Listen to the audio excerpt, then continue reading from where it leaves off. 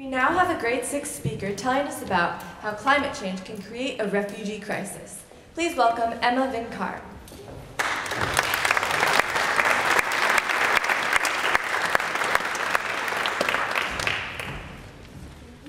4 more minutes, and I'm off my flight. I look at the star-gazing water hit against the smooth sand. I watch people take pictures, swim, and have fun.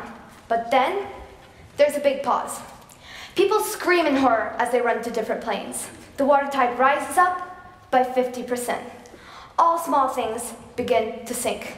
Now, it's the island's turn. The island sinks down, down, and down. All that is left to see is water. Let me tell you a bit about the Marshall Islands. It is located in the Pacific Ocean near Australia.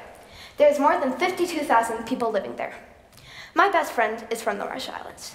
Her mom was born and raised there, so she experienced a lot of the water level risings. If they did not have an escape plan, or if the water tide rose too much, my best friend might have not existed.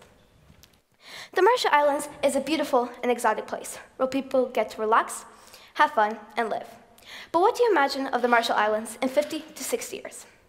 This picture was taken of the Marshall Islands in 2000. And this picture was taken in 2015. Let's talk about water levels. Climate change has been affecting water in many different ways. What I am focusing on is water levels. Water levels are very dangerous according to phys.org. By 2030, the water level could rise up by 32%, and by 2050, it could rise by 56%. So, why should we care? If this really happens, we could lose half our islands. This also means there's going to be a tight place for people to live, according to CNN.com. Practically half the Earth's surface will be pure water. People are forced to move from their homes, so they are refugees. We cannot prevent war refugees because it would be hard to prevent a war between people, but we can prevent climate change refugees because we are causing their homes to go down.